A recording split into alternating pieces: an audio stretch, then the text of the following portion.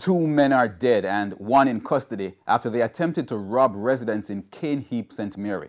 As we hear in this report from Codian Barrett, the robbery went terribly wrong for the criminals when residents took matters into their own hands.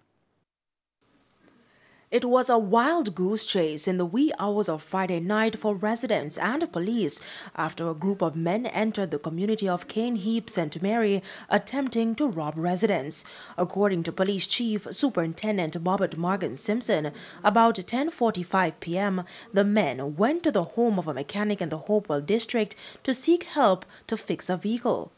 In the act of assisting them to fix their vehicle, they would have attacked him, and he was stabbed all over his body. He managed to escape the men and he ran into nearby bushes. The men made their getaway in the motor car that they were trying to fix. It's understood that the son of the injured mechanic quickly got into his motor vehicle and pursued the men. He ran his vehicle into the back of the getaway car, damaging it and preventing the assailants from escaping. The police were then called. The men, upon seeing the police, ran into nearby bushes.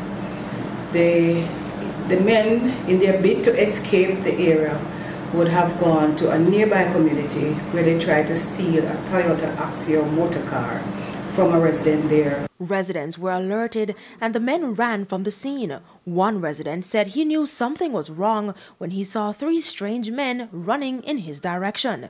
So nobody with the phone and rob, not turn this way.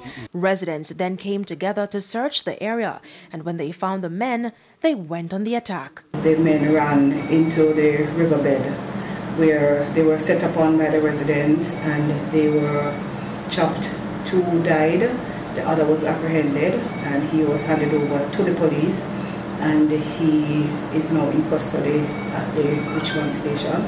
He's been questioned. Upon further investigations, police discovered that the motor car which the men were seeking help to fix is a stolen vehicle from Kingston.